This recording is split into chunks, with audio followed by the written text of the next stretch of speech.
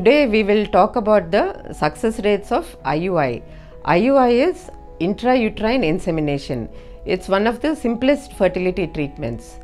Now, what we do is we stimulate the egg and put the sperm at the time of ovulation into the uterus. Therefore, its name is self-explanatory, intrauterine insemination at the time of ovulation. Now, the success rate varies from 15 to 20% per cycle. Now, that is, if I have done 100 IUIs in 1 month, about 18 to 20% of the couples are going to conceive. Now, we have what is called a cumulative pregnancy rate. So, if the IUI treatment is repeated over 3 to 4 months, then we can get a 60 to 65% success rate. So, don't look at the lower rate of 18 to 20%, but look at the cumulative rate of 60 to 65% and feel that it's a good treatment. Now, we do IUI for several reasons. One, it could be due to decrease in the amount of sperms, or it could be due to ejaculatory dysfunction, or it could be simply in unexplained infertility, or to improve the timing of the fertilization. So, the success of IUI will also depend upon the indication for what it is done.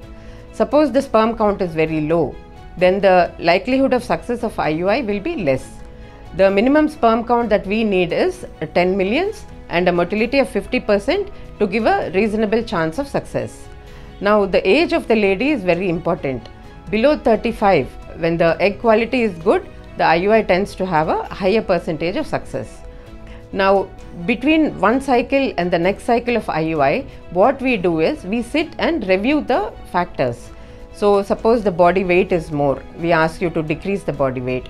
Suppose there is a habit of smoking or alcohol, we ask you to decrease the smoking and alcohol.